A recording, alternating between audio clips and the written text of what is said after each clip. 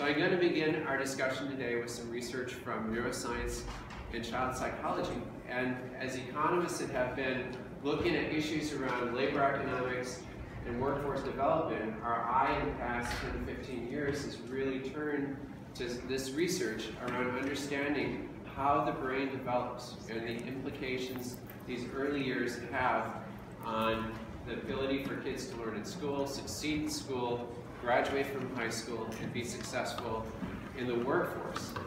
In 2 weeks from now, you'll have Judy Cameron, who I'll plug her talk. She has done amazing research in neuroscience to help describe how the brain forms and the impact that environments have on the development of young children. So I'm going to be brief about my part of this discussion because you'll get a lot more information in 2 weeks. This is a slide from Harvard University at the Center on the Developing Child. It's a conceptual slide. It's basically here to show you that during the first year of life, the parts of the brain that regulate language and sensory pathways are peaking in their development during the first year of life. During the first couple years of life, the parts of the brain that regulate higher cognitive functioning are peaking in their development. That is, the connections that are formed in the brain are proliferating at a very fast rate. In a given second, anywhere from 700 to 1,000 connections are formed per second during the first couple years of life. Then after this, we can look at pictures like this one. The brain starts to become more efficient relative to the environment in which the child is growing up. So the connections that are formed early and reinforced early will stay, while the brain will start to prune those connections that were not reinforced early so that it can become efficient and ready for the rest of that child's life. So when a child is growing up with support at home, with parents, where that child is hearing lots of vocabulary words, where there are encouraging interactions for that child to explore the environment, the opportunity to socialize with other children, to explore the community, that this is a child who is likely to arrive at kindergarten prepared to succeed in school. However, if children are subject to excessive adversity, that brain is going to set itself for an environment that is going to be expecting neglect or threat. For example, if a child is exposed to abuse while growing up, or neglect while growing up, if there is household dysfunction in that child's growing up, such as the stresses of living in poverty, if one of the parents is wrestling with chemical abuse or mental health issues, or is incarcerated. These are all conditions that are considered to be excessively stressful for that brain. And that brain is going to set itself relative to those conditions. So when a child comes to kindergarten and has had excessive adversity, the parts of the brain that regulate memory and learning have been set back because of this early stress. What we notice with the achievement gap between children who come from more socioeconomically advantaged households relative to children who are coming from more disadvantaged households is the achievement gap that we talk about in our school systems is observed at kindergarten, and that it tends to widen during the elementary grades and into middle school. That is, the issues of the achievement gap are starting very early. And one of the widely cited pieces of research that was conducted in the 1990s, where researchers went into the homes and they interviewed, and they basically took in video cameras and were able to look and record the number of vocabulary words that children were hearing and the type of interactions that they were having with their parents. And they found that by the age of 3, children who had college-educated parents had twice the vocabulary as children who are growing up in poverty. By the age of 4, children with college-educated parents were hearing 30 million more words than children who are growing up in poverty. And also the type of interactions tended to be more positive, that they were encouraging their children to explore their environment. There was less percentage that were punitive, where the reverse was noted for those children who are growing up in poverty. Yes? When you use the term welfare parents, it comes off as being very pejorative. I would encourage you to change the language on that slide. The welfare parents? Yes. Yeah, this I apologize it's for very, interrupting, very, but that really strikes me. yeah, very low income is what it should be. Okay. So the Adverse Childhood Experiences Study is also a study that looks at the impact of adversity on long-term health issues. So this study was conducted in Southern California by Kaiser Permanente Health System. They interviewed 17,000 adults about their early childhood experiences, and they categorized them into potentially 1 to 10 different types of categories of early abuse or neglect or household dysfunction. And then they simply looked at the correlations between the impact of their health, the relative health, relative to the number of these early adverse experiences. And they found that once an adult is categorized with more than 6 of these ACEs, as they're called, they're 3 times more likely to be suffering from heart disease. And the researchers see the same correlations between the ACEs and also mental health and addiction, substance abuse and alcoholism. So the brain and the body is impacted by these early experiences, and the effects are lifelong. And Judy Cameron will describe even further how this process works. So our research then at the Minneapolis Fed turned to looking at interventions that have an impact on young children, particularly those from more disadvantaged environments. So I'm going to talk briefly about some research studies, long-term research studies that look at the impact of high-quality preschool, high-quality educationally enriched child care programs, and home visiting. So before I begin, how many have heard of the Perry Preschool Study? So the Perry Preschool Study, it's a widely cited study. And I just want to pause for a moment. When I get to the end of this presentation, I encourage you just to ask any questions you have on your mind about the research. Anything that you've come to this room that you want to ask about, I'm here to do my best to answer your questions. So the Perry Preschool Study was conducted in Ypsilanti, Michigan, outside of Detroit, socioeconomically distressed community back in the 1960s.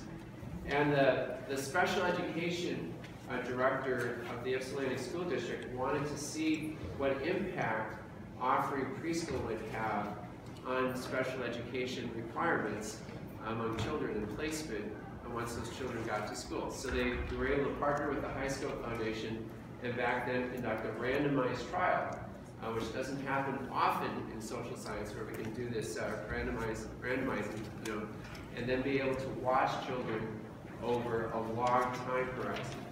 So the children who attended Perry had a high-quality half-day preschool program for 2 years, and the teachers visited the homes of those children to reinforce the lessons learned in that classroom environment back in the home setting. So they were able to track these 2 groups of children over a long period of time. First, the educational effects. They found achievement scores were higher. Graduation rates were higher, a 65% graduation rate compared with 45%. Of course, we want that 65% to be higher, but it's a notable difference between these 2 groups of children. And indeed, there was a reduction in the need for special education. There are a number of economic effects and differences between the children who attended Perry and the control group at the age of 40. So home ownership rates were higher among the Perry graduates. Earnings in the workforce were higher as well. And coming from the Federal Reserve, I included this statistic: they're more likely to have a savings account at a bank. The crime rates, all different types of crime, from felonies to misdemeanors, were essentially cut in half. And this is where we find the largest public benefits to this particular intervention.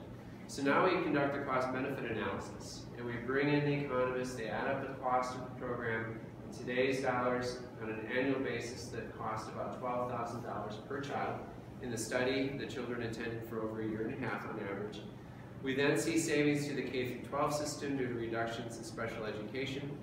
Then there are higher participant earnings. Most of this is a private benefit going to the children once they get to the workforce, but some comes back to the public in the form of higher tax revenue.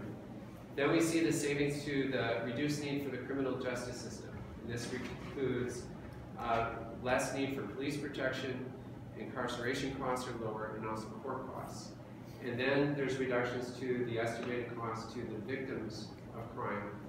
So adding up all of these benefits relative to cost, it's a very high ratio of benefits to cost, up to $16 for every dollar returned. At the Federal Reserve Bank, Art Rolick and I estimated an annual rate of return based on the data, and we estimate that an inflation-adjusted annual rate of return every year over the lifetime of these benefits, so going up into the early 60s, averages 18% total, because most of the benefit is accruing to the non-participant. We estimate that public rate at 16%. Now, all of these data have been reanalyzed by James Heckman. He's a Nobel laureate economist at the University of Chicago. He makes some more conservative assumptions about how to calculate the crime benefit, but still has a very high rate of return of 10%. Now, I'll mention briefly 3 other studies that have been conducted. The Abecedarian Educational Child Care Program is an educationally enriched child care program in Chapel Hill, North Carolina, and this study was conducted in the 1970s. And here children received a high-quality experience starting just a few months of age to kindergarten, included parent education at the center as well. They found benefits for kids once they were in their school system. They had lower grade retention, lower special education, and they were 3 times more likely to go to college as an adult. The Chicago Child Parent Center project is a large-scale project in Chicago, reaching hundreds of children each year. It includes parent education, 2 years of preschool, half-day for 3 and 4-year-olds. Here they found benefits quite similar to the Perry study. And then different than a center-based project, a home visiting program, where a registered nurse counsels an at-risk expectant mother during pregnancy through the birth process until the child reaches the age of 2. And they found that this intervention, this home visiting intervention, was able to stabilize the family economically. The children had safer home environments. They were less likely to be committing crime by the time they were adolescents. So there were a number of savings as well. Now, some of the benefits to these projects are private. They go to the families and to the children. But the majority of benefits across these 4 projects go to the non-participants, to the public. And so all these ratios, of course, are over 1. So it means you're getting your positive return. Rates of return range anywhere from 7 to 10% up to nearing 20% annually. But as I said, most of the benefits accrue to the non-participants, to the public, or to the taxpayer. So this means you don't even have to like children to achieve this high rate of return. You know, you can be Scrooge, before his enlightenment in the Christmas Carol, and achieve this strong rate of return. It's, there is a benefit, a return that is made. I'll just mention this slide briefly because I'm showing you long-term studies. Studies that were started back in the 60s, the 70s, and the 80s. And just to mention that there are a number of studies of state preschool programs that have been able to establish that children do benefit across a wide range of backgrounds and income backgrounds for families in terms of their cognitive and their social emotional skills going into kindergarten. Head Start has, and Early Head Start has been analyzed with randomized trials. These studies do show that children improve during their time in these programs. The long-term Head Start study did find by 3rd grade, children looked quite similar from the control group relative to the kids who were in Head Start. So for any of you who have heard the word fade out, that is the concern that you make these early investments, and by the time children reach 3rd grade, the benefits have faded out. And so folks who are concerned about fade out sometimes turn to this study and point out that we need to be concerned that we are continuing these benefits. Once kids reach kindergarten, they're going to high quality program there. There's some continuity between our early learning system and our K-12 system. It's also noteworthy, though, in the Head Start study that it's much more of a catch-up than it is a fade-out. That is, when kids come to our kindergartners behind, what happens in that classroom? Well, they get some more attention. from the teacher. The school is trying to help them catch up. In the case of the Head Start study, we see that both the scores of the kids who had attended Head Start and in the control group are increasing as the control group is now catching up with those kids who are attending Head Start. Another study that was released over the past couple of years is the Tennessee Pre-K program, which also brought concerns about this fade-out issue, because they found with the randomized trial by 3rd grade, kids were looking quite similar, those who were in their pre-K program and those who were in the control group. So you can imagine what the Tennessee legislature did once they got the report of that study with their pre-K program, right? Did they make cuts? They didn't make cuts, but what they did is they passed some legislation to address some of the quality issues that they had concerns with in the study. The researchers noted that the pre-K program itself was not achieving some of the quality level that you would expect to have in order to have the long-term results like we see in the Perry study, the Abbotsford study, or the Chicago Child Parent Center project. So addressing quality is very important, and continuity for kids going into our K-12 system from our early learning system. The third bullet shows the Infant Health and Development Program, which is modeled after the Abbotsford project. An analysis from the University of Minnesota shows that the kids who are in this program, the lower income kids relative to the higher income kids, by the age of 3, the achievement gap was gone. So all of the neurobiology that we talked about at the beginning of our session, this intervention was able to close that achievement gap over this 2-year period. By the time you get to age 18, of course, kids are influenced by other factors. The achievement gap was not fully closed, but at least half of it to a third was still closed that much by the time kids reached 18. And then finally, Michigan, which has a targeted state preschool program in the public school system, has been able to show higher graduation rates over time. So there are a number of long-term benefits, but there's also short-term benefits. For our home visiting programs, and you have one here in Maine, parents as teachers have been able to show that it can improve birth outcomes, make family home environments safer. Reduce child abuse and neglect is also one of the objectives of home visiting programs, as well as this was a result that was found in the Child Parent Center project. Reducing grade retention in special education are cost savings that can be improved quite early in our public budgets. And having a high-quality child care system can help reduce absenteeism and improve productivity in the workplace. So companies are concerned about the availability of child care. Child care does allow parents to choose to enter the workforce when they're at their job. If their child care arrangements are taken care of, they're less likely to be worried about those arrangements or have to leave work to have to deal with a situation that fell through the cracks.